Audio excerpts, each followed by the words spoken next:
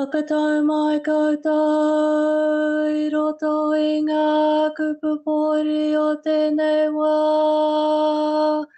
Whakatau mai koutou, ki tēnei wā mātauranga o ngā whare pukapuka o te whānau whānui o te moana nui a kiwa. Nau mai, whakatau mai, I roto I tēnei wai.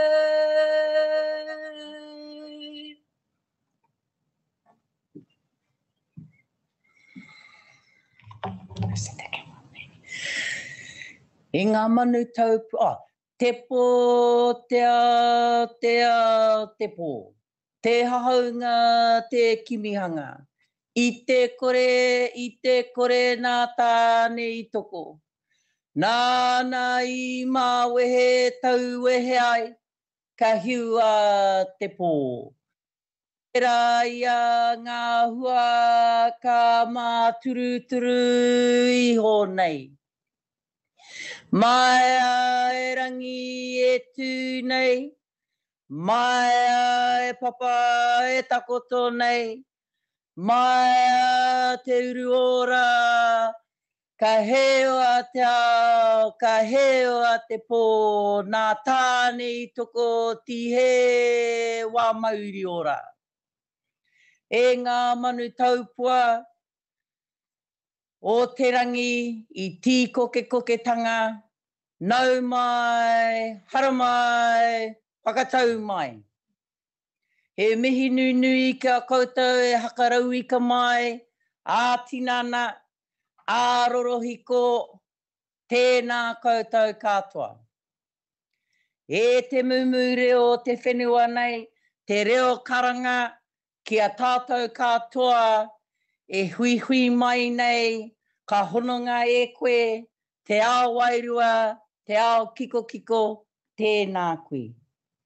E te rangatira, e Winston, nau I apo mai ngā kai kōrero, nā rātou, mā rātou, e hakamārama atu ngā kaupapa nui o te ao, tēnei te mihi atu ki a koe. Kia koutou katoa e noho pai nei, ka haka rongorongo, ka tau patu, ka whiria ngā whakaaro, ka whiti ngā kōrero, tēnei te mihi mai oha kia koutou katoa, kei raro I te rohe o āhia me te moana nui a kiwa, nau mai, piki mai, kake mai, hakatau mai rā. Kōkiri, whakarongo ake au ki ngā reo o te motu e karanga mai ana huakina te whare. Ka oti ngā mahi e. Haere mai te iwi ki a pirita ua, kia ki te atu ai ngā kupu whakairi e. E nei ngā wariu o ngā mahi tuinga, he mahi ketu, ngā whakaro rereke. Ko hanga whakatu, ngāri a ki te iwi, e kore e mimiti, he puna wairua e. E puna wairua e. Nō reira, rātou kia rātou, tātou kia tātou, kia whai te tihi o ngā pai maunga, ka maea, ka purea, ngā hau o tāwhiri mātia kia tātou e noho pai nei, tēnā koutou, huri rauna I te ao, tēnā tātou katoa. Ka ia.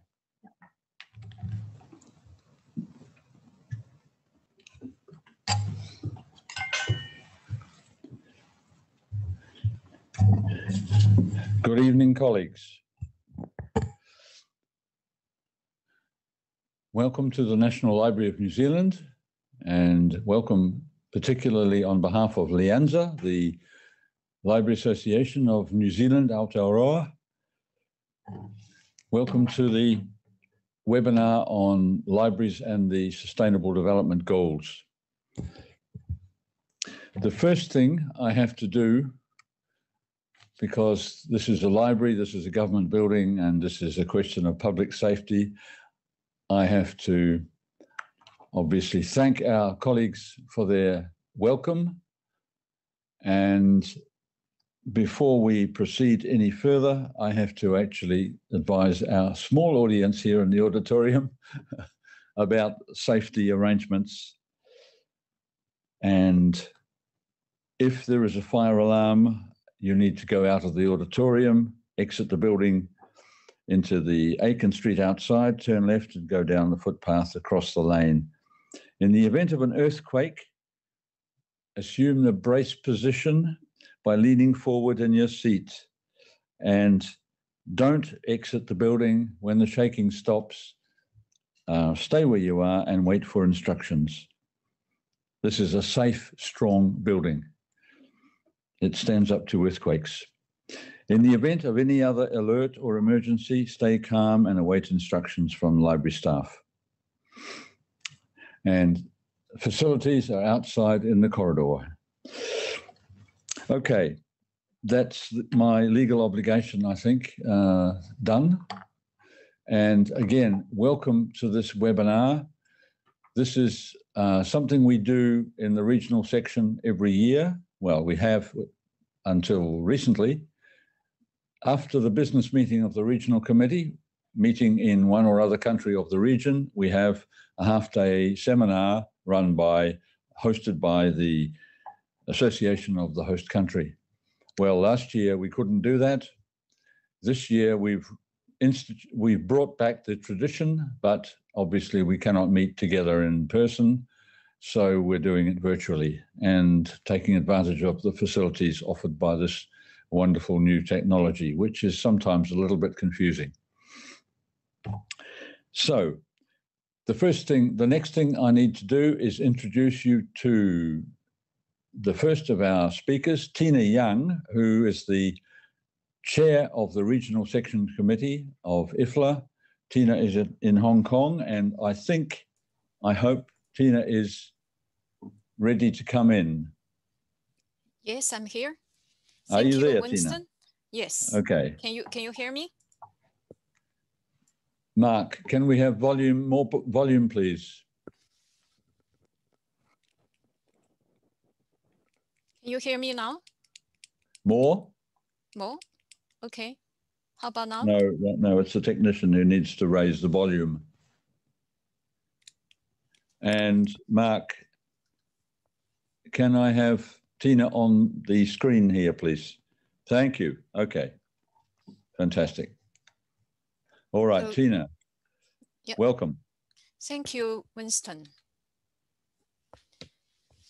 Good afternoon and good evening, distinguished guests, colleagues, friends from Asia and Oceania, and other parts of the world. I would like to start by wishing you and your families my very best wishes for your health and safety in these difficult times.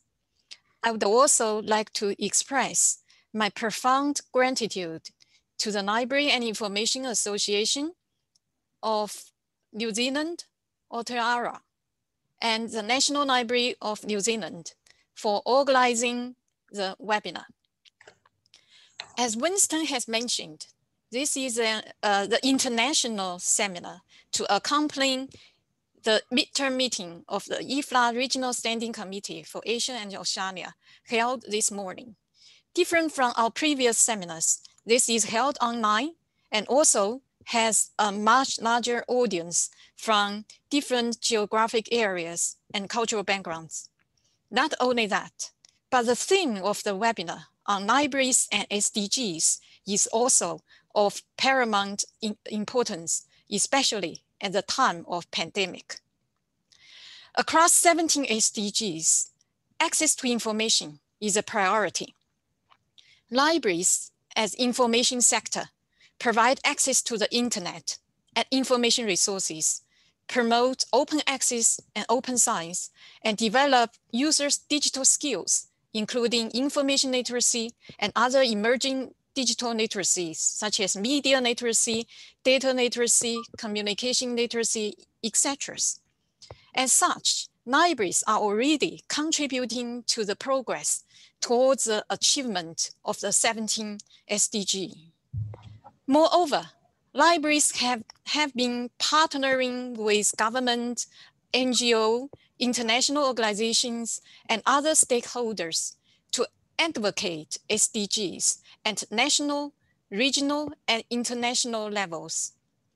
However, the pre-existing digital divides are further widening during the COVID-19 pandemic and will more than ever turn into education divide, social and economic divide. To bridge the gap, it is particularly important to enable everyone can get online, find the relevant content, and is equipped with the needed digital skills. And today's webinar, 5 distinguished speakers will share their insights and experience about how libraries can contribute to the attainment of SDGs globally and in densely populated countries of mainland Asia, such as Singapore and India, as well as the smaller, widely dispersed population of the Pacific, such as Fiji, New Zealand. Last but not the least, you may have known that the IFLA Asia and Oceania section will be upgraded to become a regional division.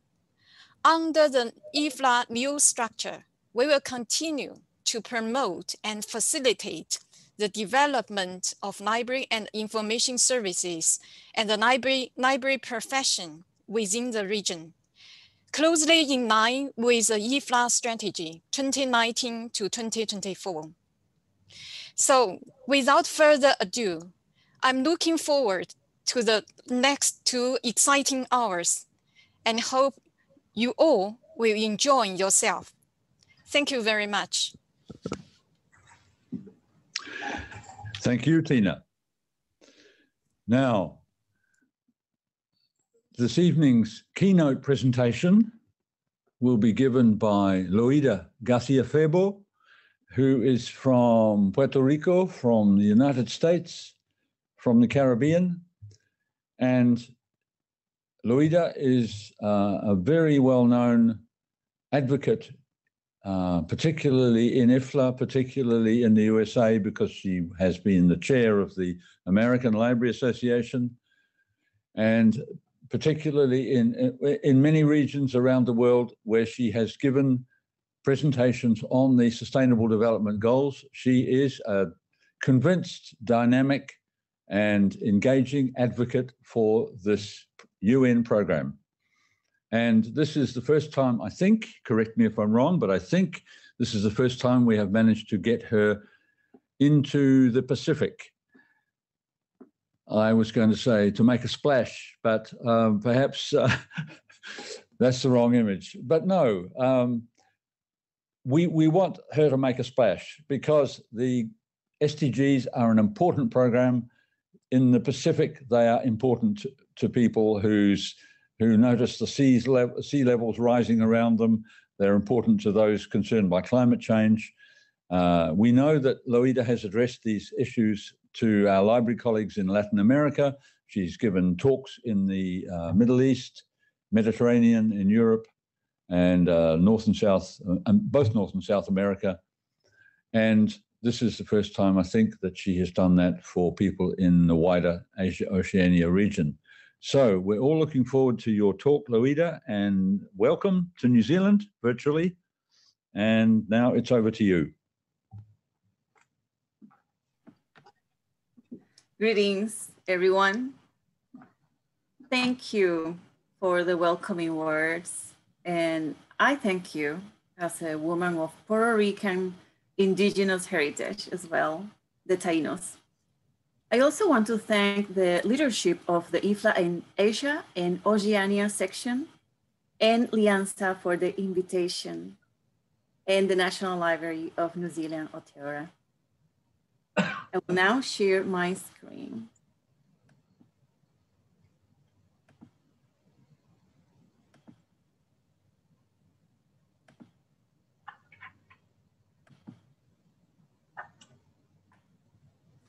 Libraries are experiencing a great momentum. We are in the decade of action. The United Nations 2030 Agenda guides the development efforts of countries around the world. IFLA is leading efforts for libraries, which is of utmost importance now that we are all experiencing inequalities painfully brought up to light by COVID-19. COVID-19 is a force for grassroots change. The world needs libraries. The world is facing huge challenges in the areas of connectivity, climate change, hunger, poverty, health, sustainability, gender, different types of security. I always say that by working together, we can help to save the world. Libraries are partners for development. We can help tackle those challenges and help to end poverty, protect the planet, and improve the lives and prospects of everyone, everywhere. The SDGs were adopted in September 2015 during the United Nations General Assembly in New York, which I attended as part of a group of librarians that for several years advocated on behalf of IFLA for access to information to be included in the SDGs, and culture, education, and ICTs, information and communication technologies. So they were adopted on 2015 and established in January 2016. IFLA led efforts with a global team and presented the first program by libraries at the United Nations together with journalists, and I represented IFLA. All resulted in the inclusion of access to information on Goal 16, peace, justice, and strong institutions, specifically on Target 16.10. A huge success. This is proof of what we can achieve when we work together in concerted action, in multi-sectorial partnership. This is advocacy. Why we should care that our libraries offer services and help communities achieve the SDGs? Because access to information, which is at the core of what we do, is a cross-cutting issue that impacts every area in our planet, communities, and societies. Success in any one area can depend on actions in others. There are cross-cutting drivers of development. Therefore, information matters in SDG delivery. In short, the role of librarians on implementation of sustainable development. Access to information is the development accelerator. We, librarians, are unlocking development. IFLA supports that libraries provide access to information that enables people to create, innovate, take better decisions. It enables better policy making and allows for international research collaboration. Then, how can we implement the SDGs into our library priorities? How can we align them? Use the SDGs to think through the different ways you can and do make a difference, and use them as a basis for thinking through potential partnerships, as a basis for thinking about indicators of impact on your communities. All libraries are contributing to the SDGs.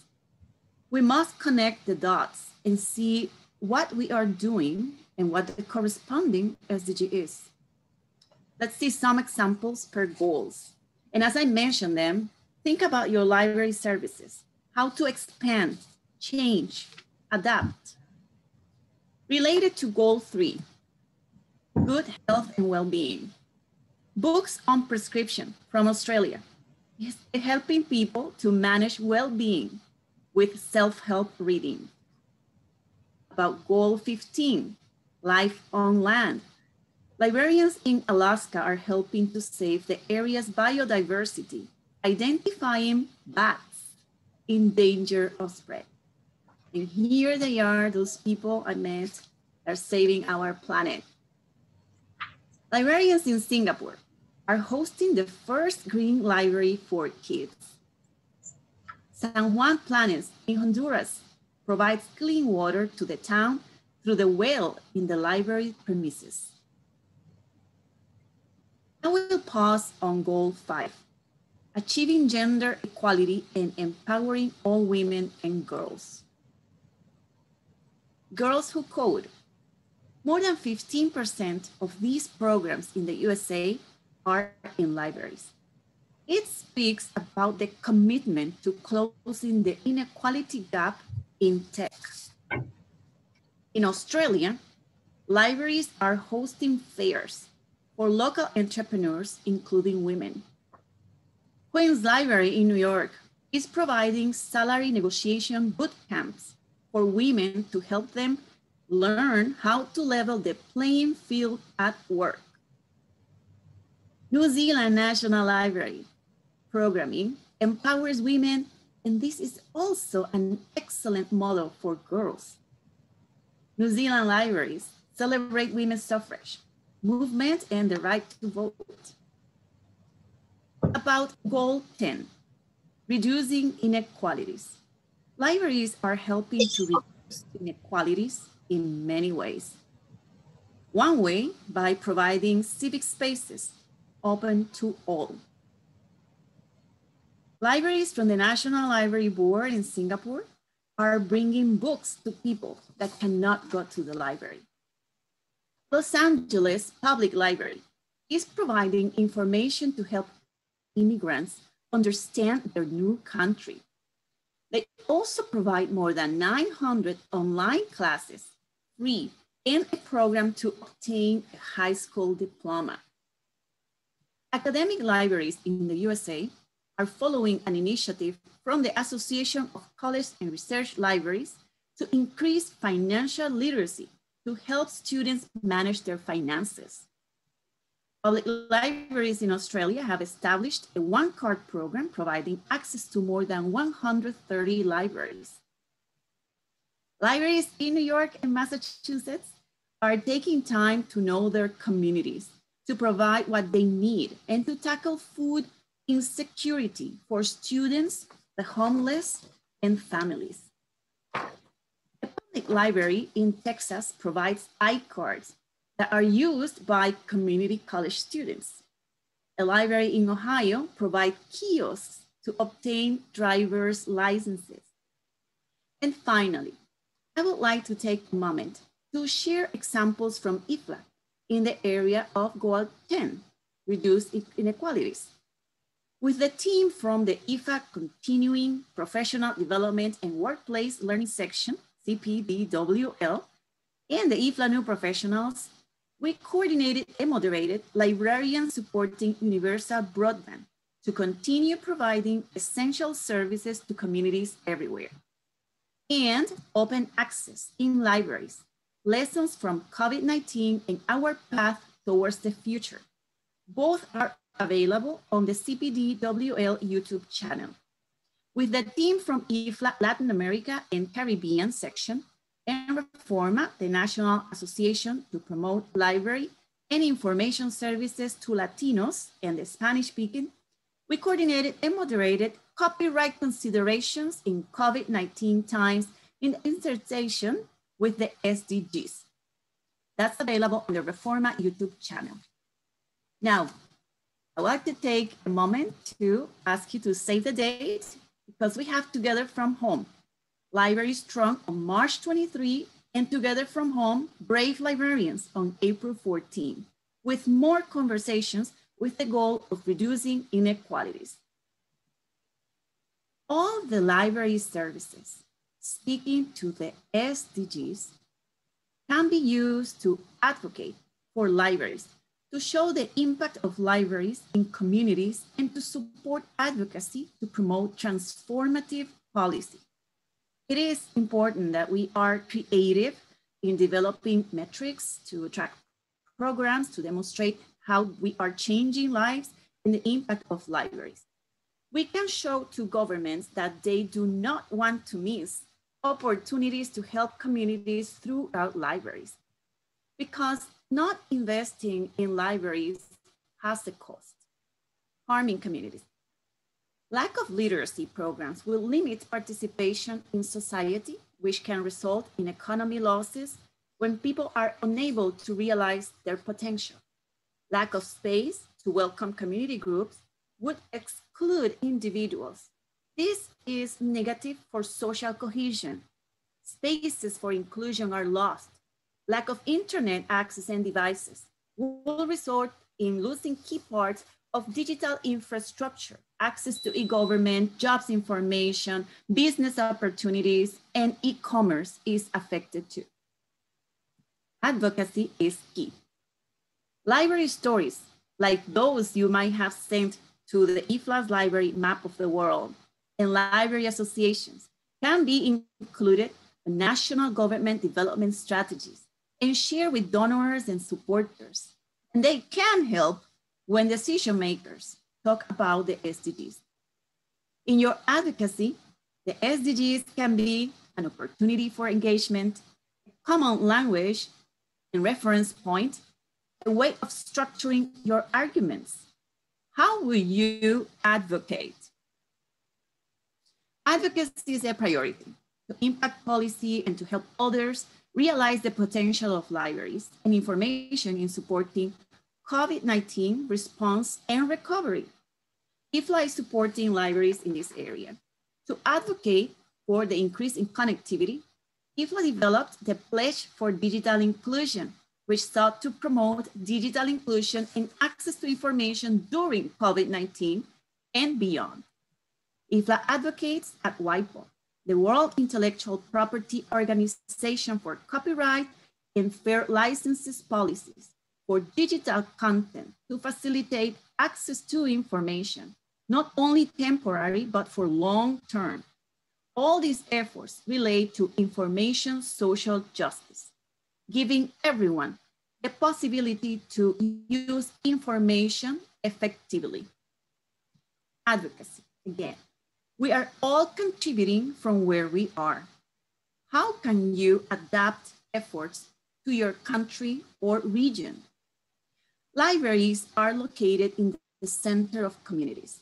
In many ways, we are responding to the needs of excluded groups, vulnerable, historically disadvantaged. This is why it is so important for us to embed multicultural, multilingual, multi-ethnic principles. Adapt the SDGs to your reality, country, region. IFLA asked library associations around the world to join in a global effort to highlight how libraries contribute to the SDGs. And ALA responded. I chair the ALA United Nations 2030 Sustainable Development Goals Task Force to develop a multi-year strategic plan to increase participation by libraries in efforts to achieve the goals. I'd like to invite you to visit our website. As part of our work, John Shabo, director of Los Angeles Public Library, and a member of the task force, created a chart matching their programs and services with the goals. He is using the chart to advocate for LAPL with the mayor and the city council. We can show how libraries impact communities and the value of libraries, the return on investment from government. We need support from the government, politicians, donors, to fund libraries and to adopt transforming policies to continue helping fulfill the potential of access to information to create a better world for all. And I'm going to take a moment to share that the task force presented a webinar with Australian, German, and French library associations, sharing stories of libraries, and the recording is available on the website. We have also collaborated with the Russian Federation of Libraries and the Chinese Library Journal.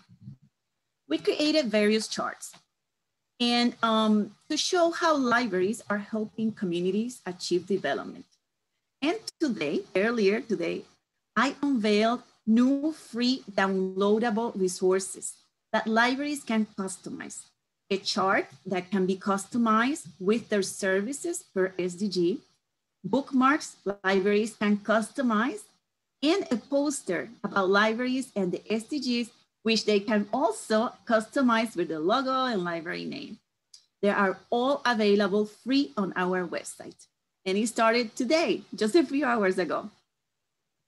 Everything mentioned today is part of change. Change is not an isolated occurrence. Change is ongoing. We cannot bring change one time. Change is the result of concerted actions by leadership and collaborations. It should be a core part of what we do always.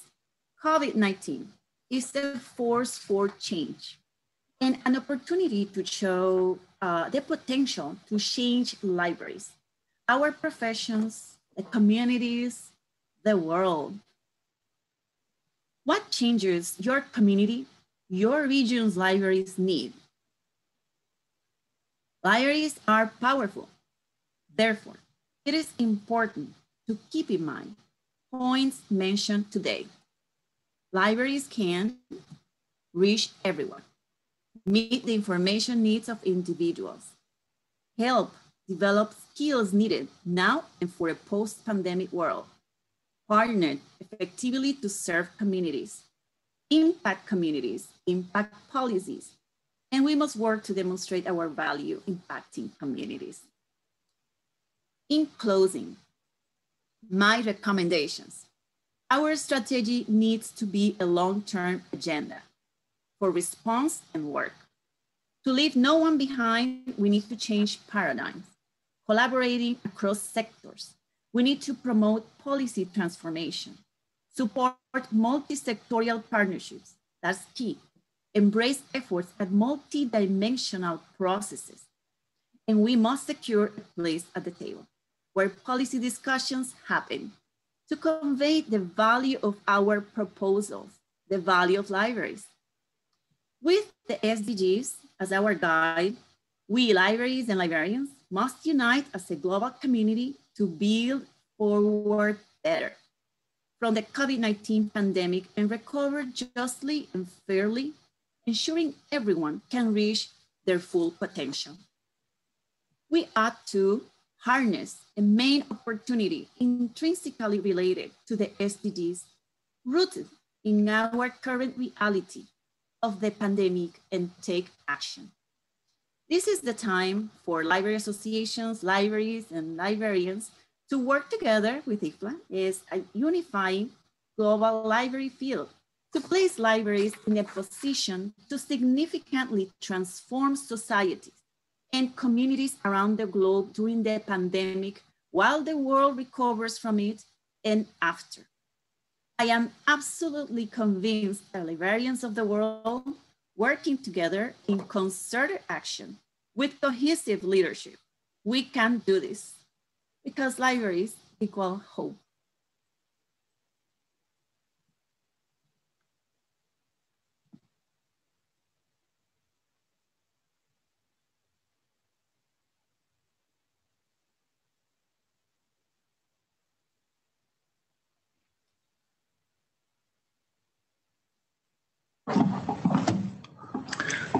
Thank you very much, Loida.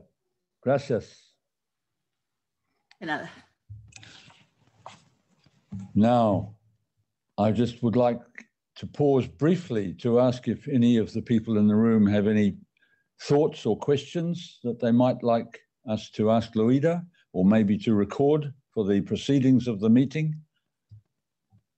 But if not, then I think we will move straight on to the next speaker. And I don't quite know if Ella Chica has, Mark, have you got Ella's presentation?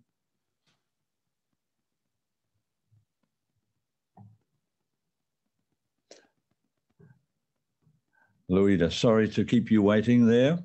Thank you again.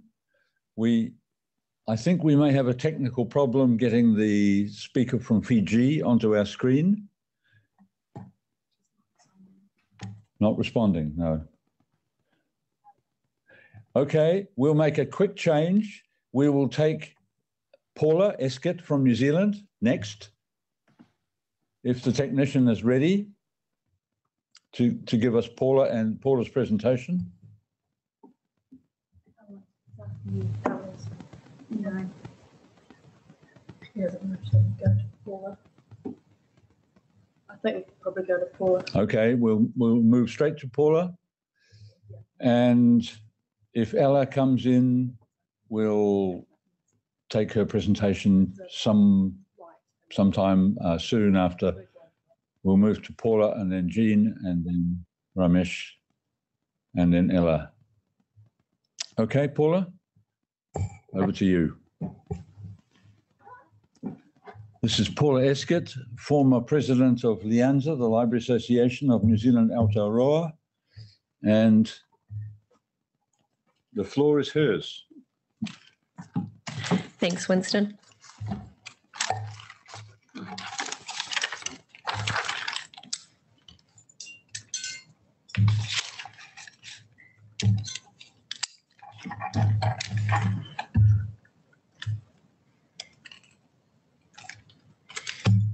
Kia ora koutou.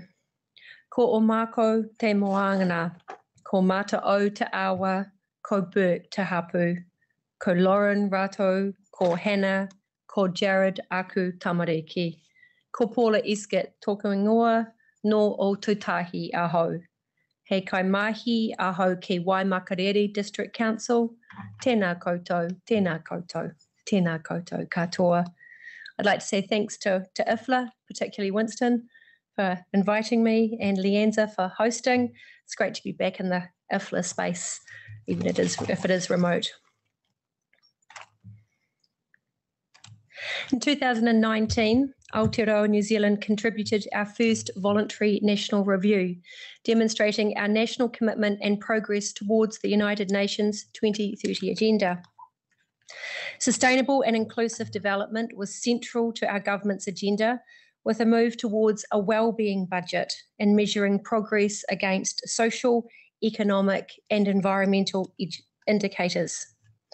Significant to this had been a shift in governmental direction away from a simple focus of gross domestic product to now incorporate environmental and social factors as well as economic indicators.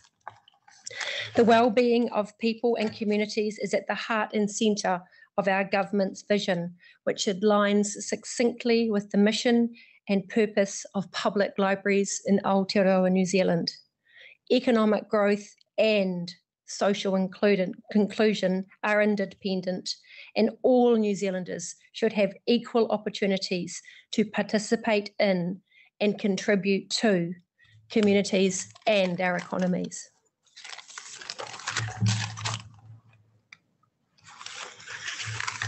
New Zealanders see our public libraries as hubs of community and social wellbeing, cultural institutions, memory institutions, and participatory learning centres. LIANZA and public libraries across Aotearoa, New Zealand are using the possibilities and opportunities afforded by the equity building power of the SDGs to promote a valuable library advocacy framework to communicate, demonstrate and share and socialise these successes of to our communities, stakeholders, elected representatives and government. We are gathering our stories of impact of the value proposition of libraries to bring to life many of the SDGs and how libraries serve communities in terms of social, economic, and cultural well-being. With 65% of SDGs only able to be achieved with local action, and knowing the power of libraries to contribute so much, we need to be telling the best stories. New Zealand is a team of 5 million, with libraries and librarians woven into the fabric of our communities. You can see some statistics on the screen beside you. For the next few minutes, I'd like to take you on a whirlwind tour of some of our public library SDG stories. You might like to think of this as speed dating New Zealand's SDG stories.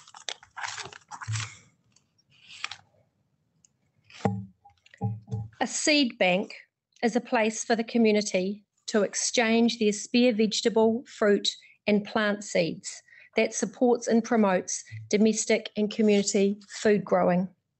At Waimakariri Libraries, all 3 libraries of the district offer their communities free seed banks within the libraries. Local schools upcycled old style school desks, repairing and repainting them to use them as seed banks.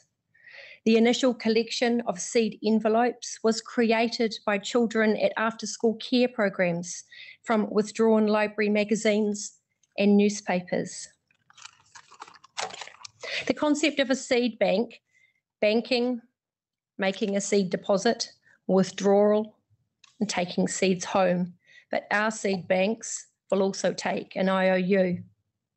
They were started in 2019, this collaborative partnership between a local government education provider and libraries, and then it extended to include 2 food swap community groups, encouraging key gardeners of all ages to think about how they can share the excess garden produce. In 2020, food security was identified as a significant gap by local social services and COVID-19 surveys within the Waimakariri community, and became a priority to the district's COVID-19 recovery. Waimakariri libraries have extended the seed banks to include in their libraries sow and go stations where you can plant up free seeds and donated potting mix from a local hardware store in donated containers. And the Summer Reading Challenge this year included prizes and incentives that supported and encouraged homegrown produce.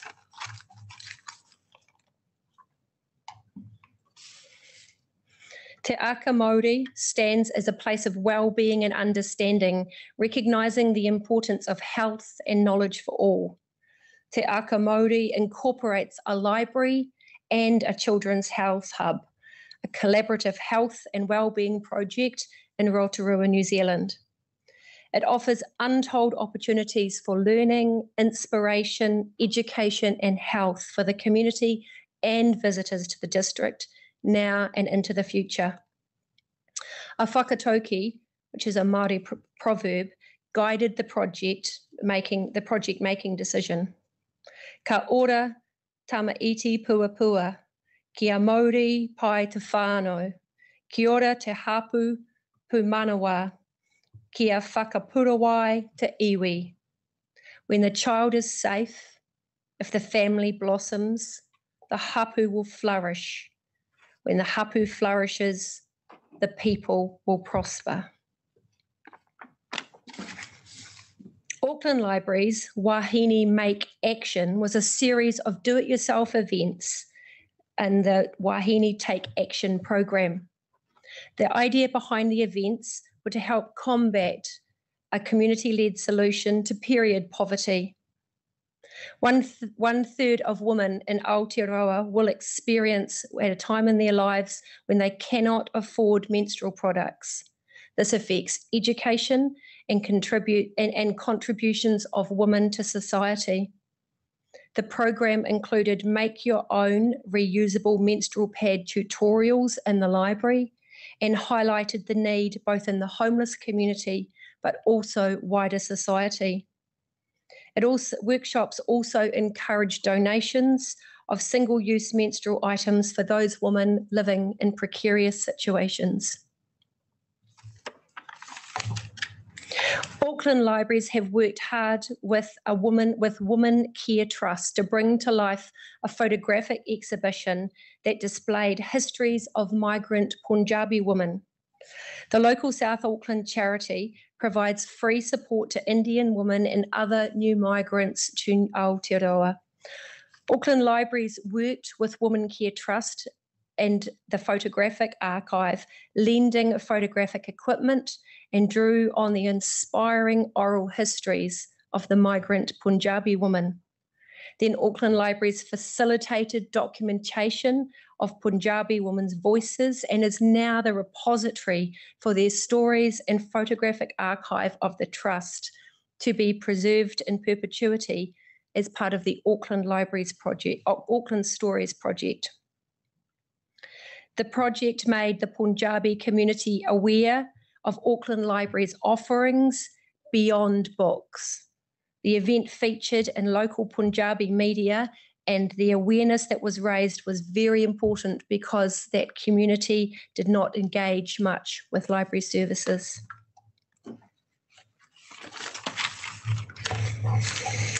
Another Auckland story, a study into the experience of people living rough on the streets of Auckland, New Zealand's biggest city, revealed that the homeless community valued the Central Library as a safe space. Library staff worked with local community groups to identify how library spaces and resources could be best used to support these vulnerable members of our community.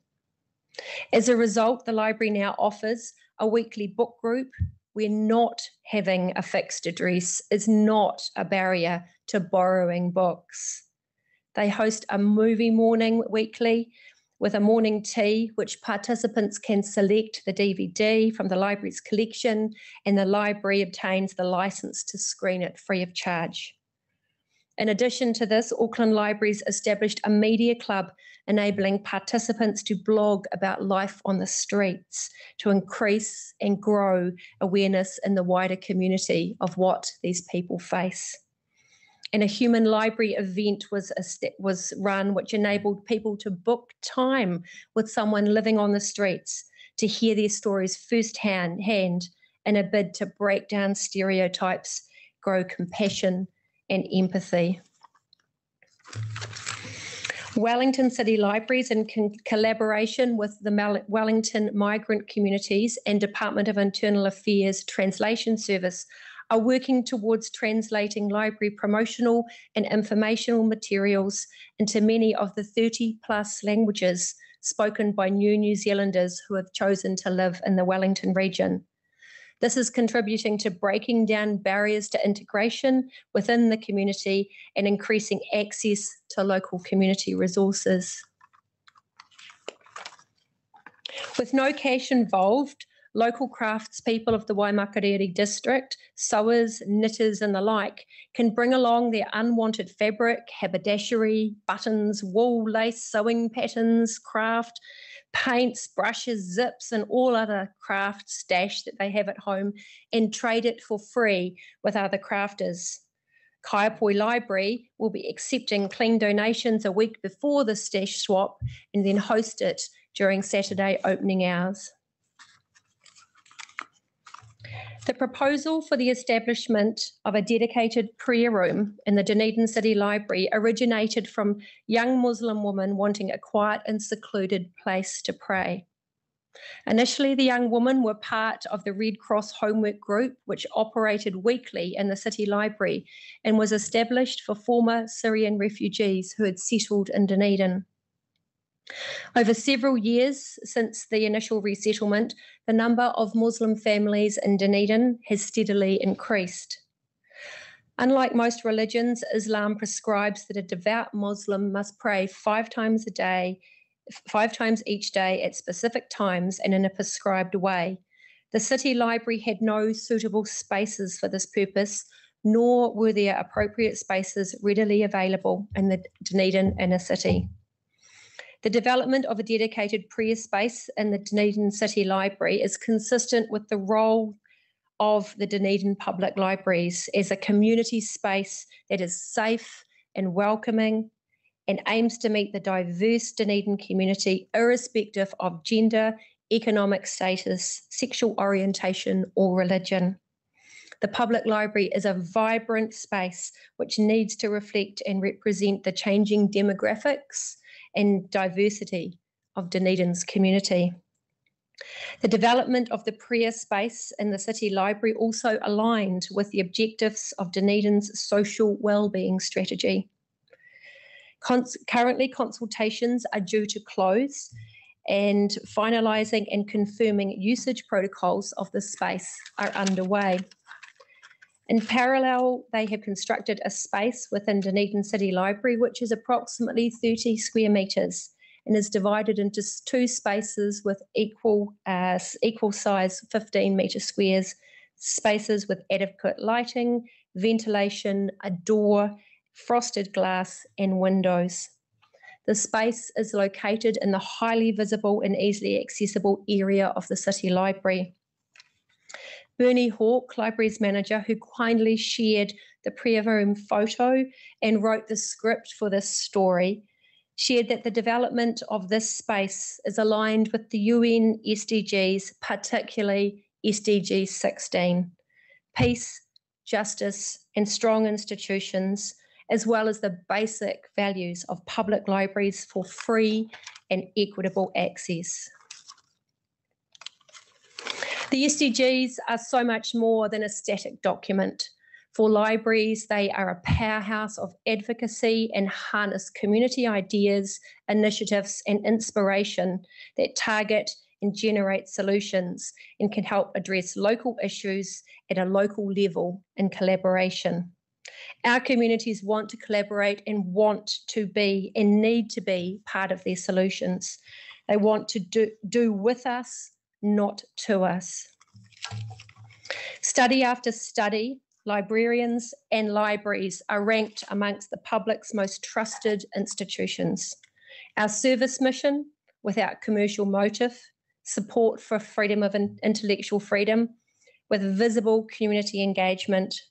Combine this with librarians' consistent commitment to public good and demonstrating our role and place in our communities and the way we advocate for our people. The primary branding object of libraries has long been the book, with some challenging that at this time in history, that people have replaced the book as libraries' primary branding object. Perhaps the book is now our secondary branding object. Public libraries are an equitable platform for citizen-to-citizen projects and services through our publicly funded spaces, collections, technology, and staff. These stories I have shared are the tip of the iceberg, demonstrating the power of libraries to support community development and bring to life the vision of many of the SDGs.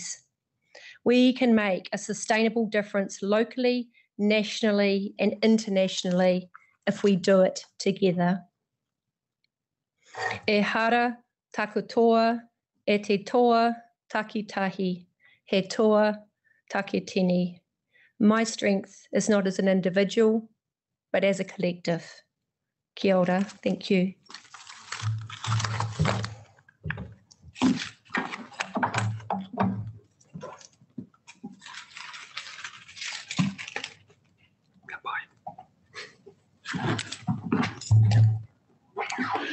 Thank you very much, Paula. That was an excellent presentation. I learned a lot, and even though I come from the South Island, I learned a lot.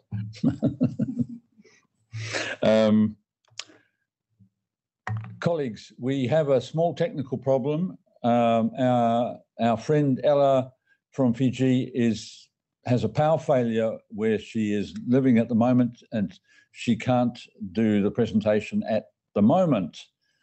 So we are switching her to the end of the program, and we hope that her power will come back. And if so, we will bring her in at the end. But it's not guaranteed.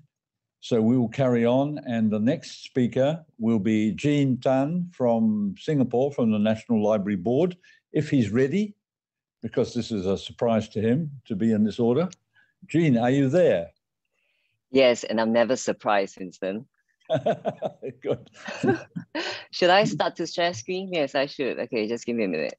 Go. Yes, go. Hi, everyone. Hello, you can't hear me. I'm sorry, you can't respond to me. I just want to say a big thank you to the Standing Committee of the IFLA section of Asia Oceania. Tina, a very good afternoon to you. To LIANZA and to the National Library of New Zealand. Oh God, I wish I were there. I tell you what, I just finished a 500-page book on Peter Jackson's filming experience in New Zealand, and I really can't wait to be there. So to the people of LIANZA, could you find an excuse once you've all been vaccinated to bring me to New Zealand? I will be ever so grateful, and I'll come bearing lots and lots of gifts. But first of all, for today, to take a leaf from what Loida, my good friend Loida, was saying about getting a place at the table, this is what my presentation is about. It all started in December 2019, but at that time we thought it was a localized incident. But just a year ago from now, we realized that it was actually a global phenomenon. I'm talking about COVID-19. And we all woke up to a very different world. So my little chat today, I know I only have 10 minutes, is about the future. It's about the future in the light of the SDG goals, but that is also about the future of a brave new world that the library can build as a national platform for a post-pandemic world. So I'm going to take 10 minutes to go through this. And if you guys find any of these ideas interesting, please pop a question to me at Q&A and I'll go through it a little bit more slowly. Okay, so first of all, we have a look at all the trends. I think you guys are so sick of this, right? You've seen this in so many forms in all the national papers, local papers, and you've seen the impact it has for libraries. Are there opportunities, headwinds, or are there tailwinds? So what do we do about all these? What it really means is that we've noticed that the haves have more. In a very biblical way, the have-nots, even the little they have, will be taken away from them. So recently I did a pitch because it's all about having a place at the table. And like I think the previous speaker talked about, it's also about a platform. So recently I did a pitch to a very powerful person in Singapore. He's the head civil service, which means he is the boss of all the public servants in Singapore. And I said, can you think of the library as something else? Can we be a national platform for the whole of government to reach the whole of nation? But first of all, I wanted to look at some examples of people who have done actually fairly well, Amazon and Netflix. I'm not sure if you all have these in your countries, but I looked at Jeff Bezos' idea of the virtual cycle, and I was very intrigued. But his virtual cycle is to lower the price of the goods that are on there. But with more customers, you increase the sales. With more sales, you get more sellers on board. With more sellers, the cost per product will actually go down.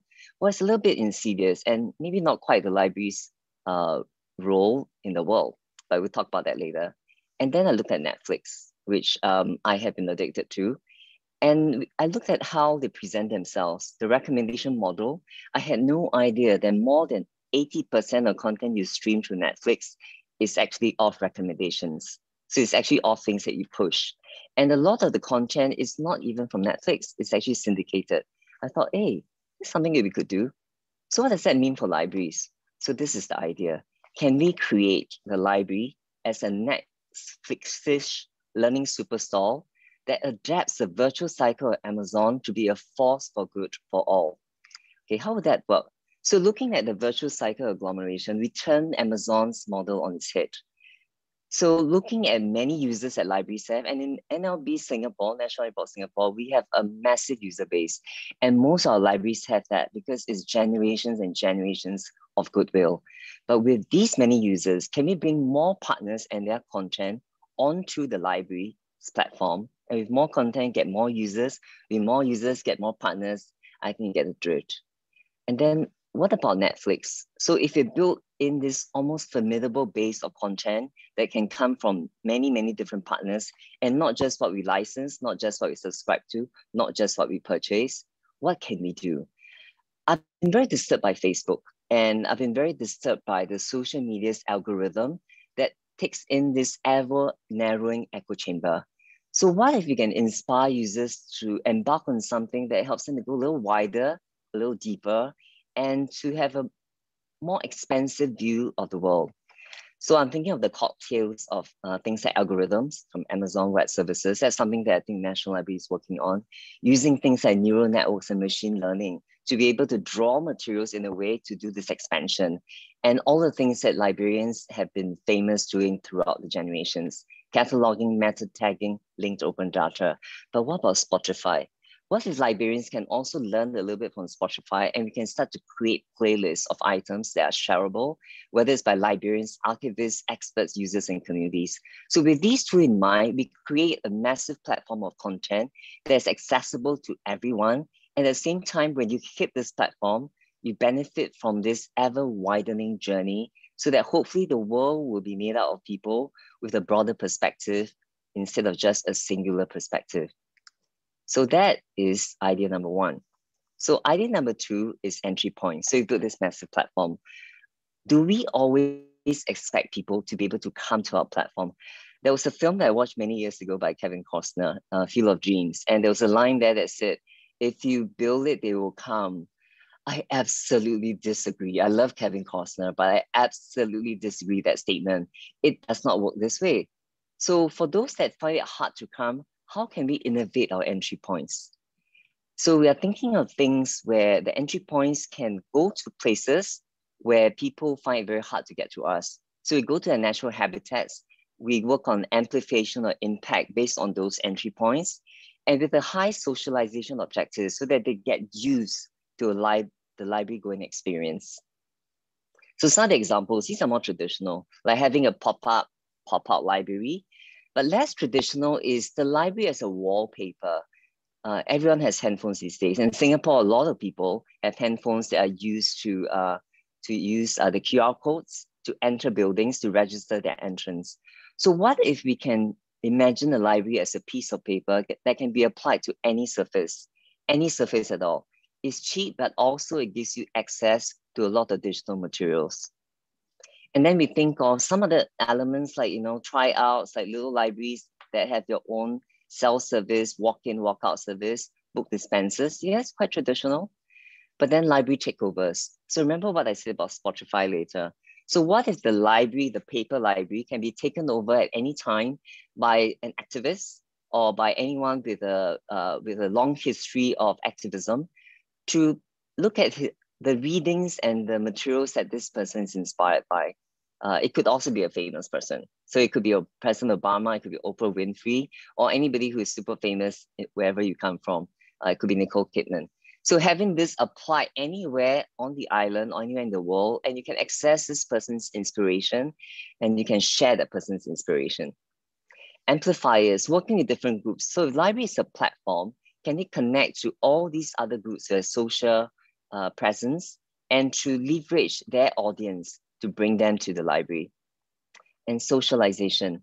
With all of these elements, we can bring the library in a very light and nimble way to all of these locations, including for Singapore, the industrial estates where the migrant worker dormitories are.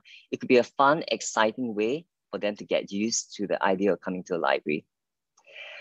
But I really don't think that's groundbreaking. So this is idea 2.2b, and it is adapted a little bit from Intel Insight. So I'm sorry about that. That is the Intel logo.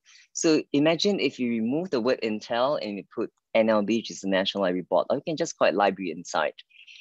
Imagine applying it in an XML, sort of method. Those of you who are into architecture will realize this is actually Rem Koolhaas, this famous architect. So if you can do this, what we can do is you can apply this to any surface, any platform with the use of QR and AR codes to be able to get used to library content. I'll just give you two examples. So for instance, the M size nano node, this could be applied to any painting that you see. So whether it's the national galleries of the country, the museums, and with this access, you are able to access even more information or even the video. It can be applied to a bench, or it could be a bench itself, anywhere in the parks. And you could get a playlist, an audio playlist telling you about the importance of sustainability or about the tree that's right next to you. And the other model, let's talk about XL. What if it's an installation? What if you have a tree of books? So in the tree of books, so instead of just planting trees, you could plant book trees, and every book tree is an access to bookstores, access to a material that you can look at to enhance your understanding of all these key issues in the world.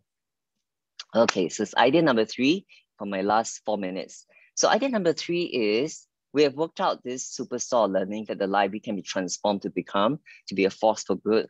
We have all these entry points to get to this superstore of learning. Now, what else can we do? What about the physical libraries? I'm also thinking about information, education, and experience. So let me just take you through this. We have been talking a lot about passing on information about key issues, the things that keep us awake at night. But telling people about issues may not always work. How do you get them to experience the issues? So in Singapore, we sometimes feel that the young are not very interested in issues. They're interested in lifestyle, the next Instagram star, or putting the best TikTok video that they can find. And there's this stereotype that they don't care. But we've come to realize through a little experiment that I did just a couple of years ago, that it is the format, silly. And what is the format? So a lot of people thought that Singaporeans are not interested in history at all. So just about 2 years ago, we created something called the Bicentennial Experience. So it was using effects, water, sound, as well as a whole theatre experience put in the mechatronic form. And people who came got very excited about history. A lot of people who said they don't care about history, they care about livelihood. They got very, very excited. So these are just some examples of the things that they said, that they don't feel intimidated by information, and it catches their attention and it keeps you engrossed in that. So what does that mean for SDG? So in the post-pandemic world, we realized that a lot of things we can take from the pandemic itself. So when COVID is trying to tell you something, what do you do? So in Singapore, we've created something called Singapore Together Alliances for Action. I'll just call it IFLA for short. So these are action networks that pull together government, communities, and organizations to launch experimentation, and they cover a large number of issues that are in the SDG. So one of the big ones is the Singapore Green Plan 2030. There are several elements in it, which includes our responsibilities for carbon emission and stuff like that. The whole idea is that there are all these big issues and big plans going on. What do we do about it? I am here to propose the library as a platform to experience issues. How do we do that? So this is one idea, the library as a theatre of issues. So instead of just a library of books, can we have a theatre that showcases people and the solutions? So each idea or cluster of ideas in the future can be visualized. I call it an explosive exposition. So it uses the entire surface of the theatre, deploying sound, illusion, and movement to bring the ideas to life before we do cut-down versions for social media. I can't really tell you how it's going to look like, because the way they're envisioning it is like a combination of Da Vinci's engineering drawings and Harry Potter and the Cursed Child theatre production, which uses the surface of the theatre to project elements of magic. So with that, the ideas come to life. So you might be wondering, how can we experience it in the library? So besides this theatre, we're also thinking of something more tactile. So in our regional libraries, which are the larger libraries in our country, we're thinking of using something more walk-in. So libraries are a great way to reach a lot of people. So they can host installations. So designers and thinkers have been thinking about all these future solutions, whether it's sustainability, whether it's inequality, they will build these solutions. So these solutions on future living and working in the post-COVID world will be in the library and you can walk into it. And we also have an idea to do with books, because I love books, guys, and books can change the world. With that tagline in mind, books to change the world, where every book is an idea for a better world, we thought of creating a physical digital library. It sounds a little bit weird, but let me take you through it. So using this picture from Aaron Khan, which is this wonderful artist, we thought of doing a library with actually books that are digital. So the books can be opened up, and when the book is opened up, the book itself will have content, but it leads you to more content, whether it's videos by ideators explaining the solutions, or the Spotify playlist that tells you about resources to enrich your understanding. Because it's not just about the first encounter with an idea. It is also about deepening and widening your journey after that first encounter. Okay, I have 1 more minute left. I'm going to use this minute to do a little pitch. And I think it's very important that collaboration, and Loida said it best, really to pull people together, do partnerships together. So I'm making an open call to all of us to do something, whether it's this year or whether it's early next year, maybe when the pandemic has eased a little bit. So this is my proposal. Global Tomorrow. Libraries and archives around the world. Libraries are connections. We are the connections. We are like the heart of every country, every major city that we go through. We are like a platform where major ideas and people flow through. So in 2022, can we all work, sisters and brothers around the world, of the library world, to present a roundup of post-COVID solutions around the world? It could be called Brave New World. And in this Brave New World, every library, whether it's New Zealand, whether it's Fiji, will talk about how their country and the people in their country have come together to create these solutions for the future. Because let us not forget, COVID-19 was not a local crisis. It was not a community crisis. It was an international crisis. So with that in mind, I just want to say thank you to everyone. And I hope that we can have a nice chat later. But remember that libraries already have a place at the table. Let's make that table count, and let's gradually move that space to the head of the table. Libraries can be a leader in each of our countries if we play the right cards. Thank you so much. Thank you, Jean. That was inspiring. Now, I see that Ramesh is waiting. First, before we call on Ramesh to speak, I just want to say that unfortunately, our keynote speaker, Loida, has to leave. She's online from New York in the middle of the night. So we are taking a compassionate view of her request to leave, and and we quite understand. The only thing is that if you have questions for Loida, I would ask you, the remote audience out there, to put your questions into the chat, and we will record them, we'll pick them up, and we'll try and get some answers for you later. Now, and also the other question I need to mention is that our friend Ella in Fiji is still not online, I think. We'll bring her in. No, she's not. We'll bring her in at the end if we can. No, the technician is shaking his head vigorously. It looks like Ella may not be joining us. Okay, Ramesh, without further ado, over to you. Thank you. Thank you, Winston. Let me share my screen and then.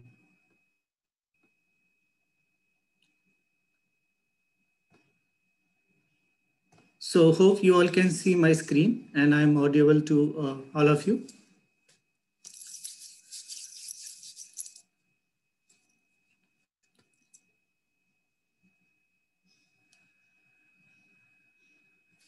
Thank Winston and other members of the organizing committee for inviting me. Thanks Tina and other colleague in RSCAO. It is indeed a great honor to be part of this very important webinar on SDGs. So the topic which I'm going to speak is how we have been doing some dealing with this SDGs in India. So let me first share some thoughts regarding how India as a whole, Indian government has prepared to implement SDGs. We have taken it in a very, very important manner. And even we have developed indicators, SDG indicator to monitor the implementation of SDGs in India. And some of the important programs and policies implemented by the government of India. When we talk about SDG 3, we have a national health scheme for poor people, about 100 million poor and vulnerable families. When we talk about goal 4 for quality education, besides other scheme, we have revised the education policy and new education policies being implemented. When we talk about goal 5, gender equality, we have a very number of programs, but we have a Beti Bachao, Beti Padhao, Save the Girl Child, Educate the Girl Child, a very, very eminent program. In terms of clean water and sanitation, India has done last 6 years wonderful work has been done, and particularly in rural area, almost 90 million toilets have been constructed, and India is working with the aim to declare open defecation free in the entire country. Goal 7, we have a Green Place India program.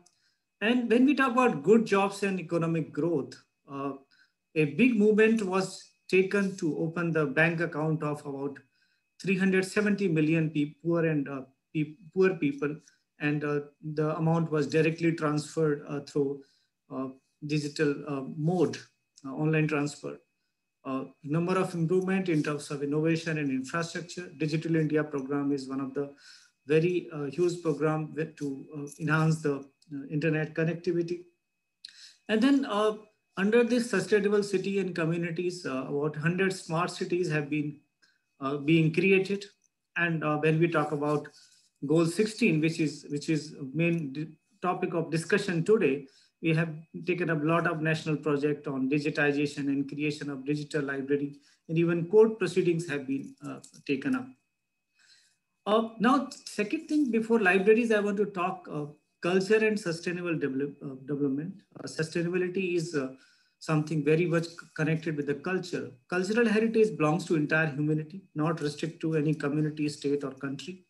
A sustainable framework with all elements of global development is key to securing a bigger, brighter future for humanity.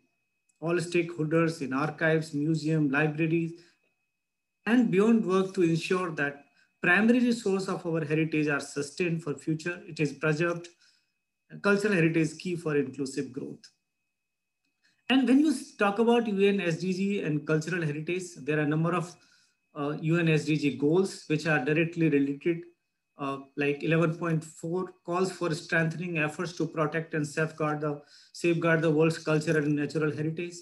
When we talk about target 8.3 and 8.5 of SDG 8, it promotes local production, cultural policies that need to be revised. And similarly, goal 10 talk about various kind of inequalities to be reduced. When we talk about creative industries and cultural infrastructure, these are the valuable resources for generating livelihood, especially promoting art and craft. So in this context, even women's role is very, very crucial. Tourism is a big and rapid growing economic sector, both within India and region. So a number of initiatives have been taken to promote.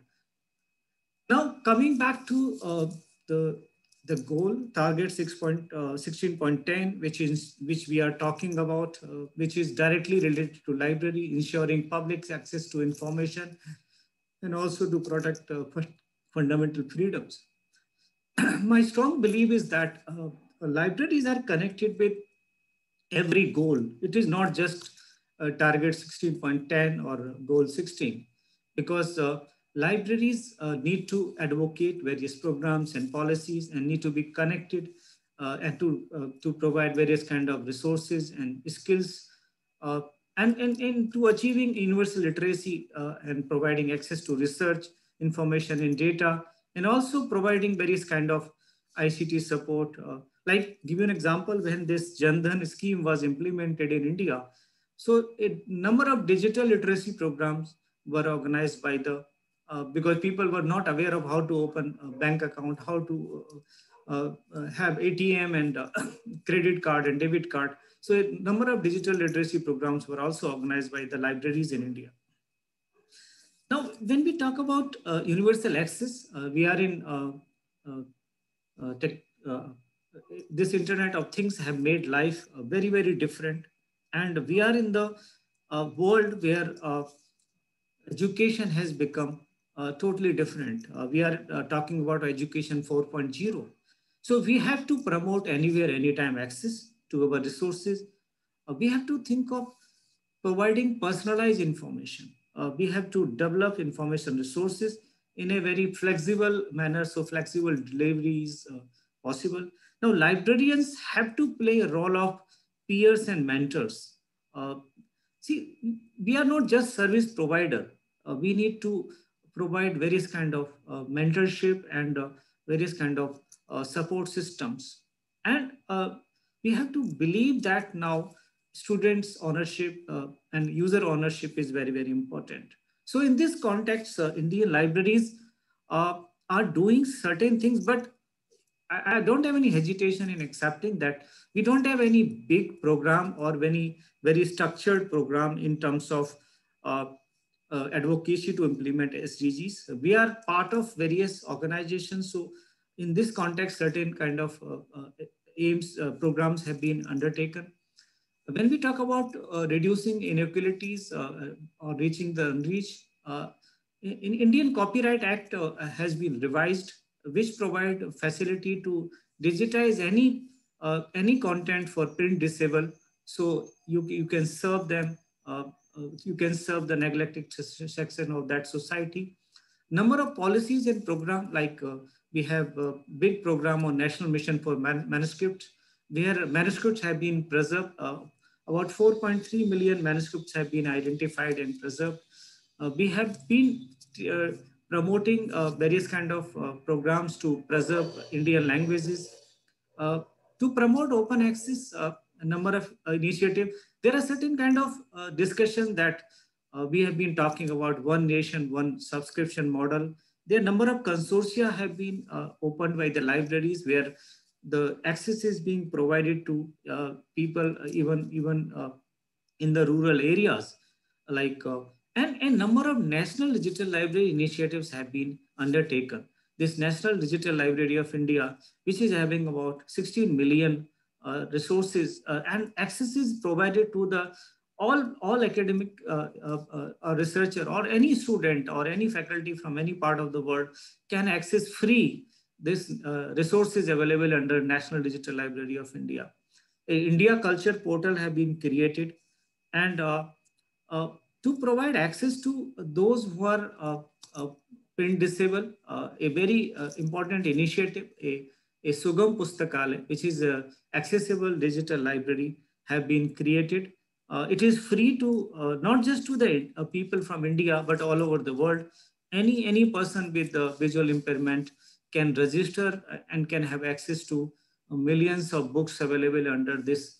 This is one of the Indian initiative in terms of digital library created under this. Apart from that, libraries are trying to help implementation of various government programs and policies. I basically believe we are lagging behind in terms of public library system. We don't have public libraries which required in terms of number of, like we have 46,000 public libraries in India, but we need at least 400,000 public libraries. So some work is going on. Government is being requested to think of having more public library system. Also under a scheme, Government of India is connecting all rural villages with optical fiber connectivity. So we are expecting internet to reach to these all villages, about 400,000 villages in India should have internet connectivity in years to come. And under that, it is being proposed that every panchayat, state level, village level panchayat should have a panchayat library, and certain kind of certain states are having state library legislation to implement public library system. So some of the recommendation which we have been giving to government to designate some important academic and research library as a public library. So this is the one area we are expecting that next 10 years in this goal, we should be able to enhance and improve it. So I think my time is over.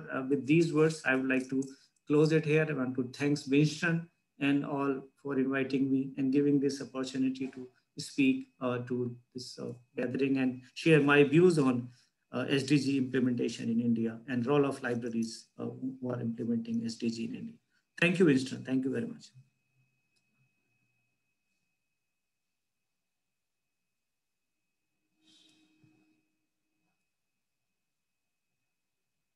To advise that I think we have, I'm fairly sure that we have finally lost our friend Ella from Fiji, so we can make her presentation available remotely or as an email attachment to people who ask us for it, if you haven't already seen it.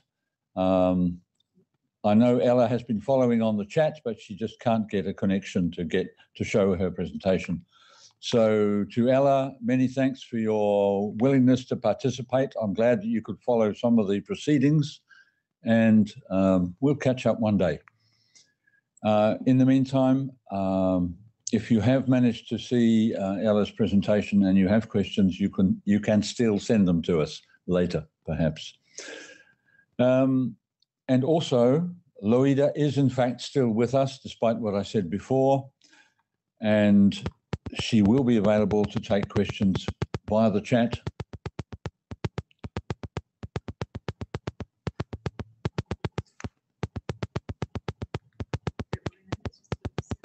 You hear a rattling noise, which I thought momentarily was a mild earthquake.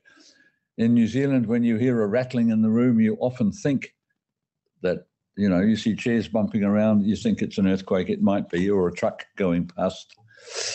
Okay, now we're going to move straight on to the question and answer session. And I'm going to ask Helen Heath from the LIANZA office to talk to us about some of the comments and questions that have come in on the chat.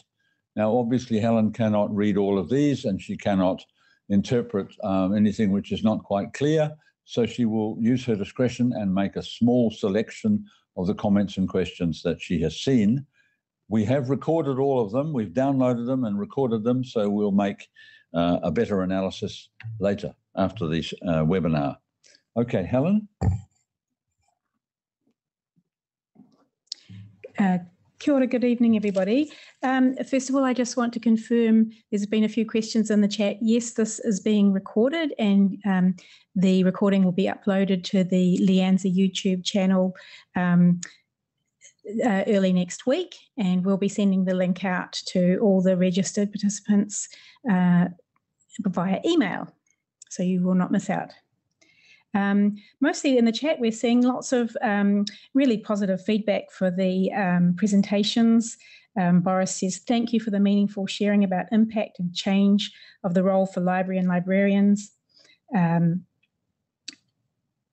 What else have we got? And Ella sends her sincere apologies for her power failure, and she wishes very much she could have been with us. Let's have a look. Peter says, love your energy, Jean. Kia kaha. Thanks, Jean, says Mamun. Your presentation is excellent. Really great ideas to talk about library past and present. There was a question on Twitter about Jean's, let me just find it, about Jean's thread, worrying about data collection and ethics. Let me just find that. I'll come back to that in a minute. What else have we got? And lots of people asking, Jean, please keep in touch post-COVID-19 projects. Everybody sounds quite excited about that. Thank you to all the presenters. So basically a lot of thank yous from the crowd, and I'll see whether I can pull up the question on Twitter.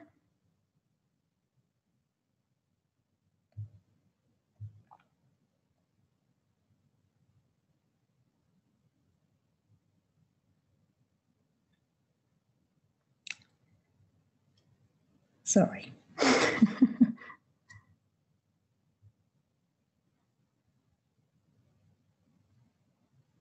Emma Cherie asks, Jean, she was really interested in the idea of the looking at libraries adapting the virtuous cycle as a business model and Netflix's recommendation systems. And she's wondering, this is interesting. I wonder what impact it would have on mining people's data.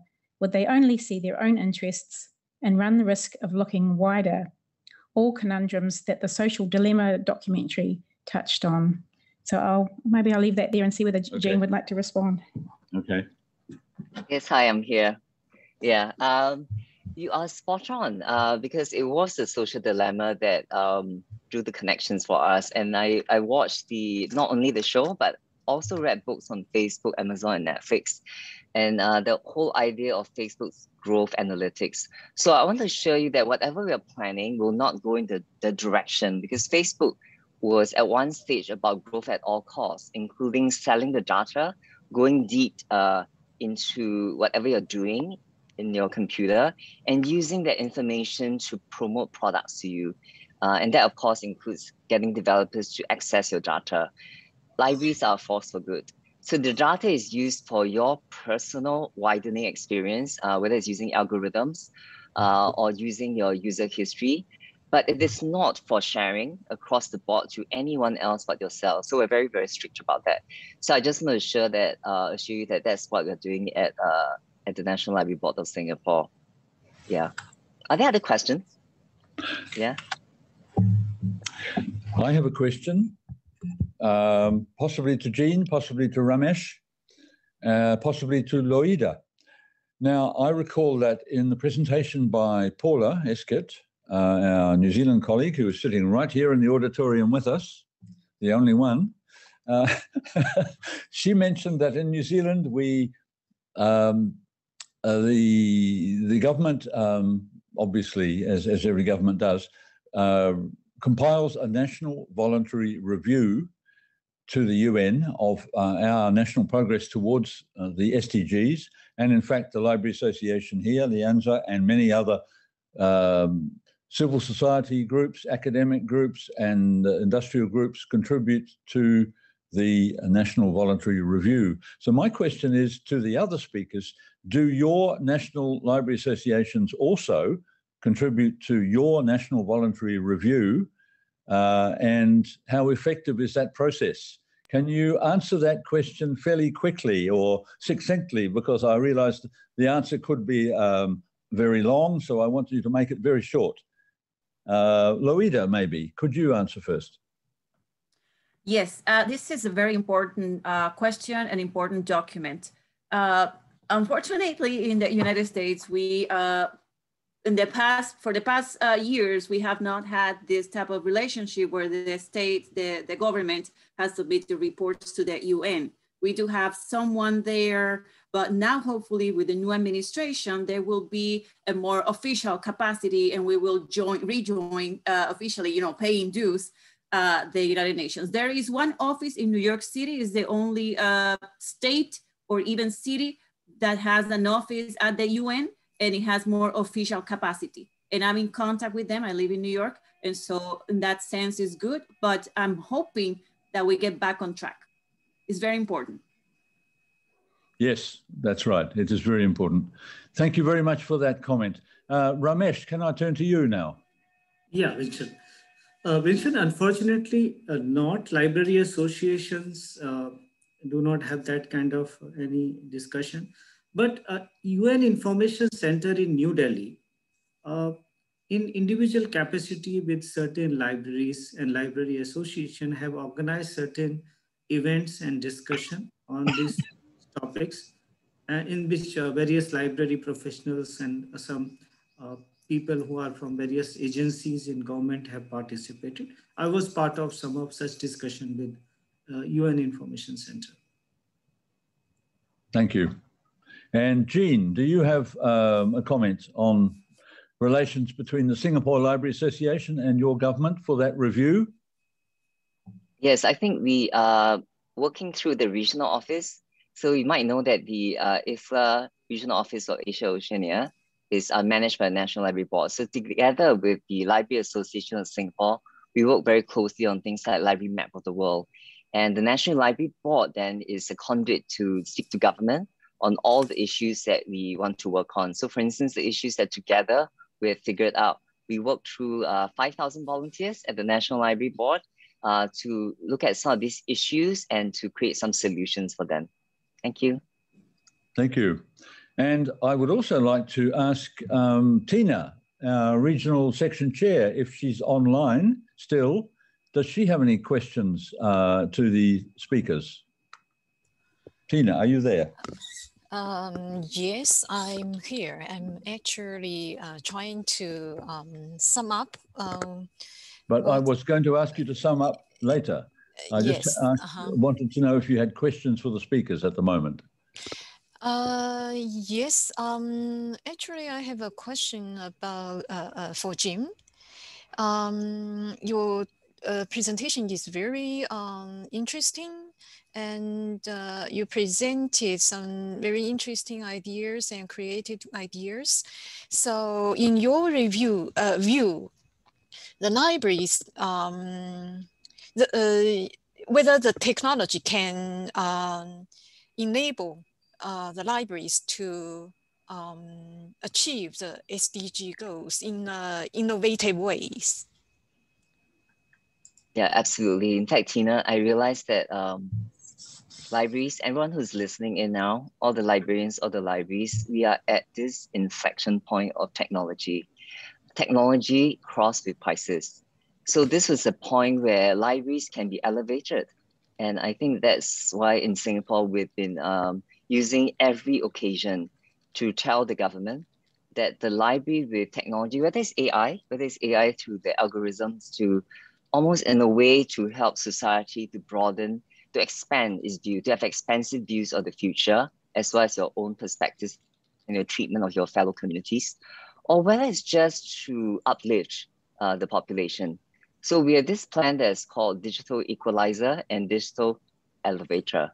So it's not enough to equalize, it's also to elevate everybody else. So having test labs with tech giants and all that, getting people to socialize themselves with what's possible in this brave new world is something that I think is possible right now for us to achieve. So even our collections, the ability to use AI and technology to research as well as to discover the collections so that more people can be involved in the telling of stories or the sharing of issues in a way that's backed by information.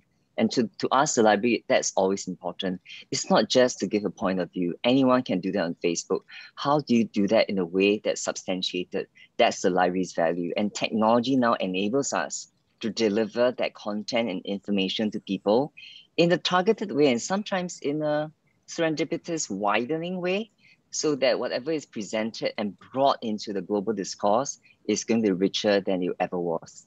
Thanks, Tina. Thank you, Jean. Thank you, Jean. You mentioned AI. Now, we did have a question, a comment, or a question on the chat, which Helen has reported to me, and I think it would be for Ramesh.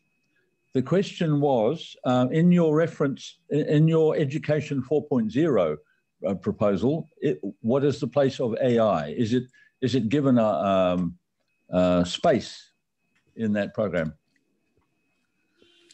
Yes, because the new education policy is having a lot of focus on learnings, art integrated learning, or lifelong learning, and also there are recommendations to create various kind of knowledge, digital knowledge repositories, and there is a lot of focus on student-centric facilities, which doesn't, because this pandemic has really given a lot of lessons to everyone. So now a lot of discussion and focus to implement AI in various education technologies. But directly this education policy, which is being implemented soon, has a lot of restructuring of Indian education system. According to the, after 35 years, this new education policy has been developed. So in this, there are a lot of focus on different stages of education learning, like primary education has been divided in different stages. So technology is going to play a key role in this new education policy, and hence we are expecting a lot of new changes in years to come. Thank you, Ramesh. We have two more questions. first of all, there is one question just come in from Shaharima Parvin. How can academic libraries promote the SDGs to their patrons? Who would like to answer that question? Yes. Loida. I'll take that. We were just talking about that today at the ALA All Membership meeting virtually.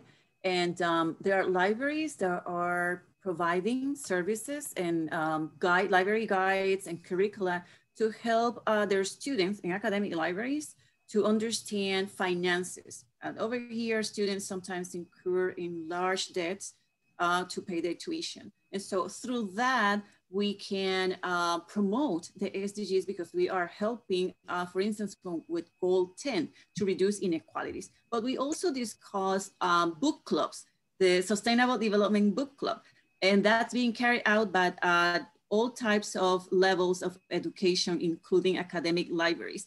And there are forums that academic librarians are doing with different faculties from the universities to talk about the different issues that we are experiencing: climate change, poverty, and hunger. There are some students that are experiencing hunger as well. And so there are many opportunities. There are forums, the students actually talk to each other and present to each other, and they also present at community events, open events for the entire university community. Thank you. I have a question actually for our New Zealand speaker, Paula.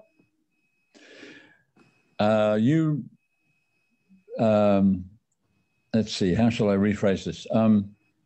To introduce the question, we had a welcome from Anahera Morehu, who is the president of our National Library Association in New Zealand, LIANZA. She is Indigenous. She spoke in Māori. Paula, in her presentation, presented herself briefly in Māori. She gave her mihi. And Loida, you also said that you have Indigenous background from the Taino people in the Caribbean. This inspires me to ask, do you, the speakers, the panelists, feel that Indigenous people in your country feel engaged by the Sustainable Development Goals? Or do the goal, put it another way, do the goals actually address the needs of Indigenous people in your countries? Who would like, maybe Paula, I could ask you to address that question. No?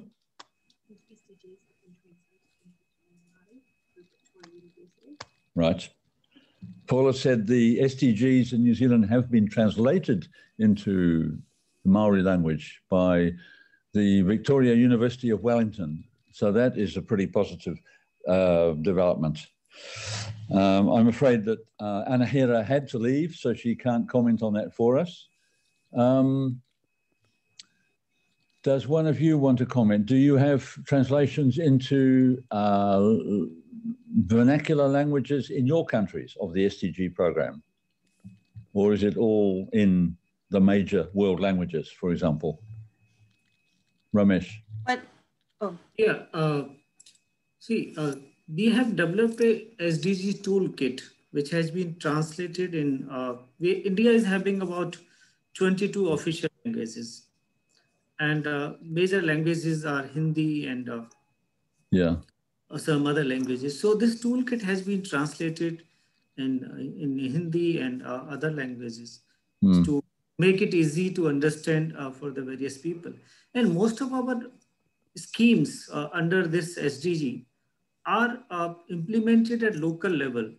And the people who are implementing, they understand the local language and dialects. So it's basically on a local level basis. So that kind of issues are not there because all the translation work in the local languages to make them understand. And like take example of when we talk about national health schemes. So it is implemented at state level, and in the state who are implementing, they very well understand the local languages. So it is very easy for them to talk to the people who are speaking in different vernacular languages. So being a country with so many languages and dialect, implementation of such things in local languages and other things, we are really very well prepared for it, and we do it very systematically. Okay, thank you, like Ramesh. to add, Loida, you wanted to... Yes, I would like to add that by going to the United Nations meetings on the SDGs, I've been in contact with the indigenous group. It's one of the 9 major groups that are from civic society that work at the, collaborate also with IFLA. IFLA is one of those groups. And they are promoting translation of the documents in different languages, but not only that, they are also being very progressive in terms of bringing concerns from the indigenous groups from around the world. So they are taken in account when the goals were established. And they are a very progressive and a very wonderful group to work with. Thank you. Yes, and I regret that Ella has not been able to join us, because I'm sure she would have some interesting views on that question as well. Paula has just suggested to me that we can ask that question to our Indigenous Library Association and report the question, report their response back. Because LIANZA is not the only association in New Zealand, it's the major national library association, but we also have Te Ropu Whakahau, which is the Maori Information Workers Association. So we will get some views from them on that question. And Loida, maybe you'd like to know the answer to that from them as well. Now, there was another question that Helen has picked up from the chat. I think this will have to be our last question.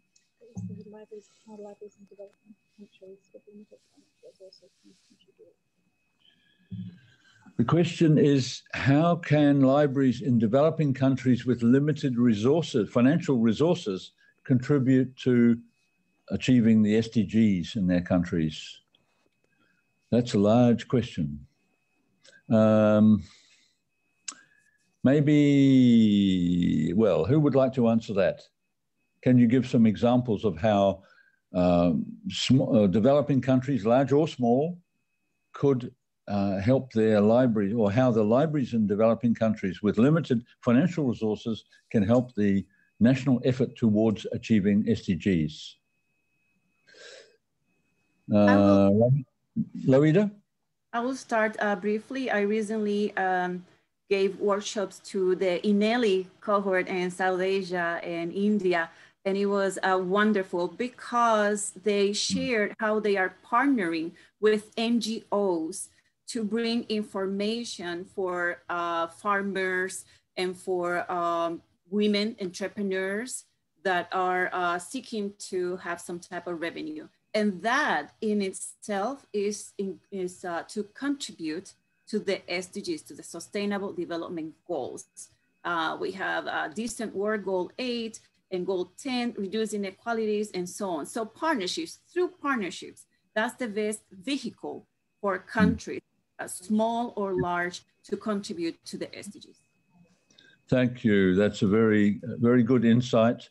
And I'm sure that some of our friends in the Pacific here, members of our INELI cohort, perhaps, or the leaders of INELI in the Pacific who are listening, they would probably be interested in your comments as well. And maybe we could, I know Alison Dobie perhaps would be listening.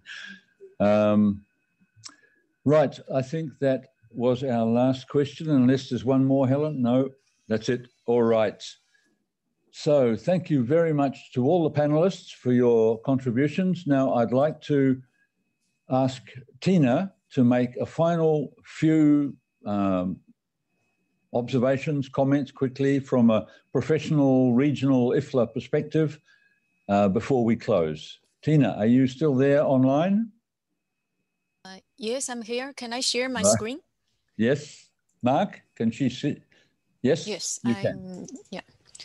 Okay, so thank you all the speakers for your very inspiring and insightful I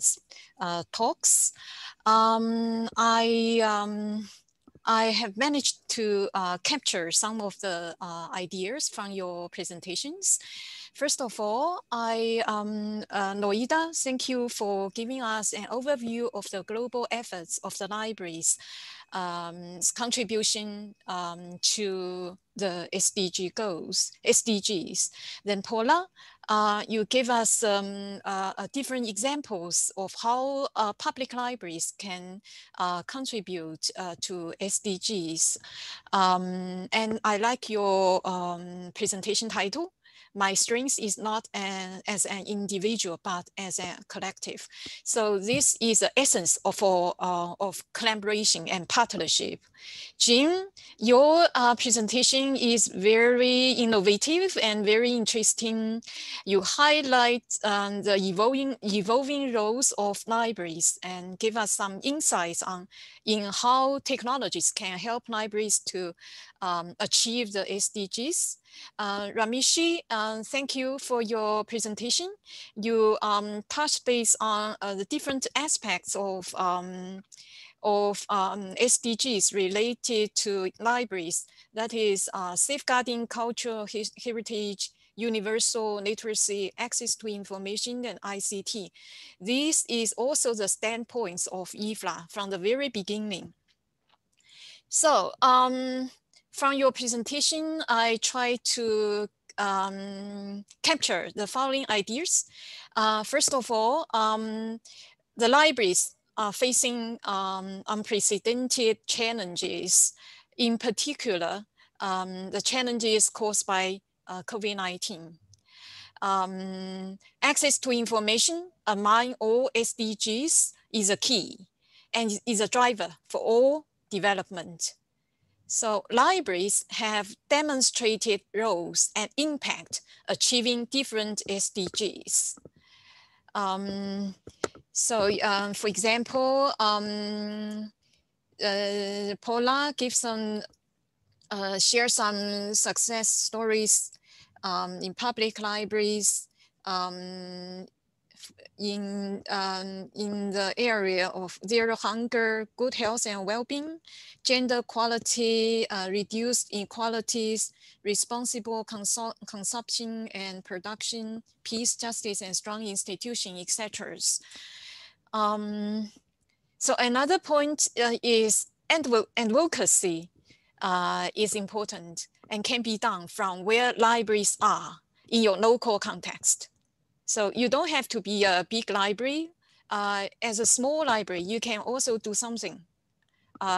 It doesn't matter whether you are rich or poor in financial resources. As Loida has mentioned, partnership can help you to work with other libraries to overcome the financial barriers in support of SDGs.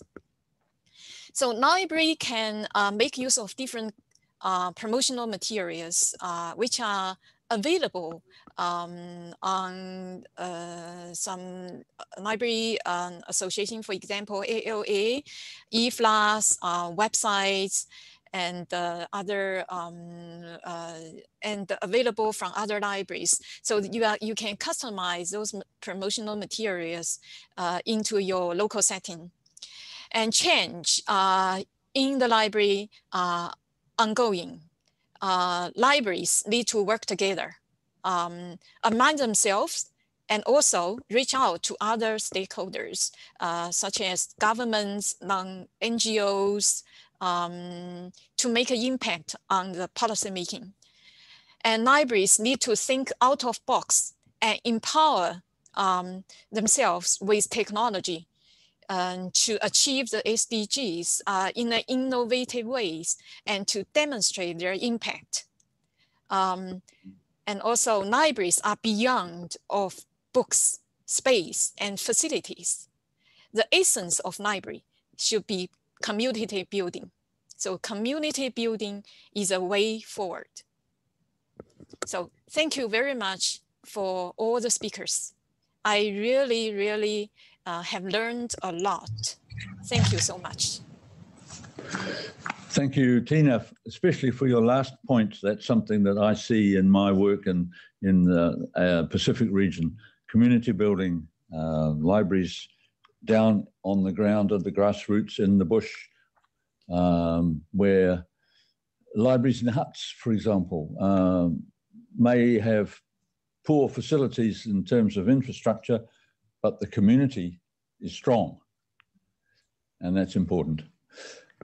Okay, now it's time, it's nearly time for us to close. I would like to thank you all for your contributions from near and far. And I would like to call on Paula again to close the proceedings with a farewell word from the Library Association. And we are actually on time, although unfortunately we lost Ella from Fiji. We could have run over a little bit longer if she had been here, but as it is, we are on time. So, Paula. Thanks, Winston. And before I do the closing karakia, I'd just like to say that many of the comments coming through on the chat at the moment are thanking you for your role in hosting tonight, organising tonight and facilitating tonight. So thank you. Okay. Unuhia te pō whiri marama, tomo kia te ao whatu tangata.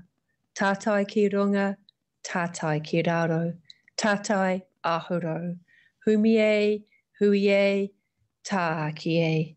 And for those of you who don't know what I have just said, the gist of it is from confusion comes understanding, and together we are one united. Kia ora and good night. Thank you.